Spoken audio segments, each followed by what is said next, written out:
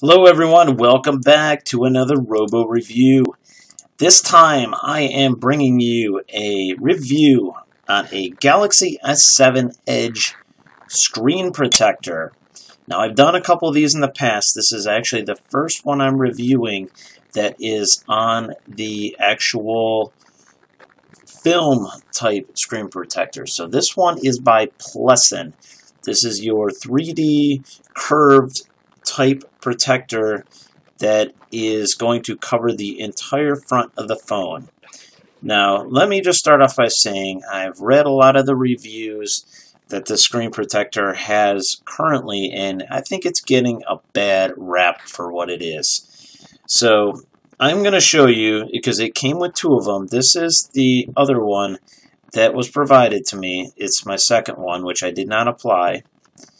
It simply has the, two tabs. There's a film on each side of the screen.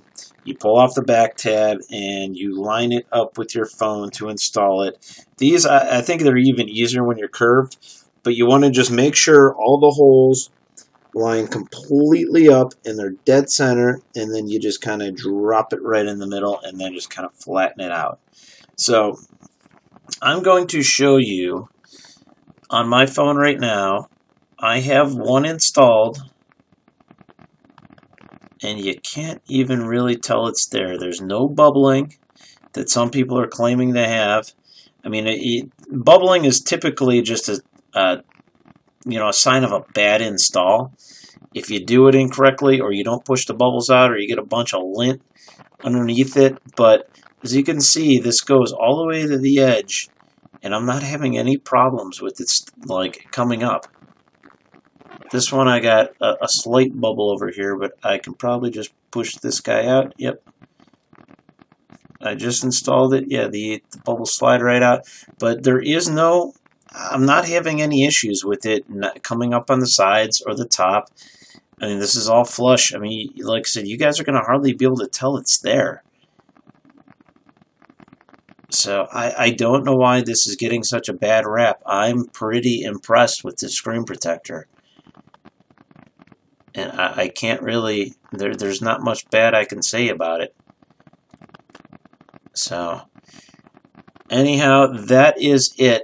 This is going to be a quick one. Like I said, just install. If you buy it and try it, you're going to be getting about the same type of screen protectors as you will with any of these. And if you don't install them correctly, these curved screens are definitely a little bit more difficult to install on.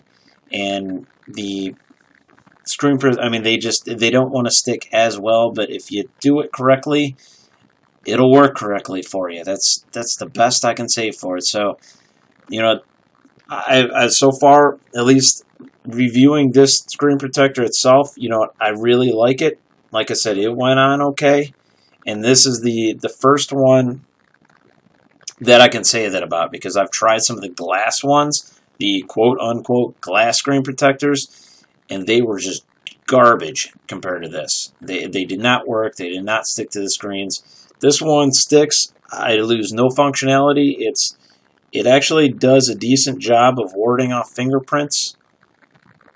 Not as good as the normal screen, but it's, yeah, I mean, it works. It's a screen protector. It's not that expensive. It's your film type, so it's going to protect against scratches, not against, heavy drops or anything like that. But I'm going to give it 5 stars here. I can't see any reason not to. So, anyhow, hopefully you guys find this informative.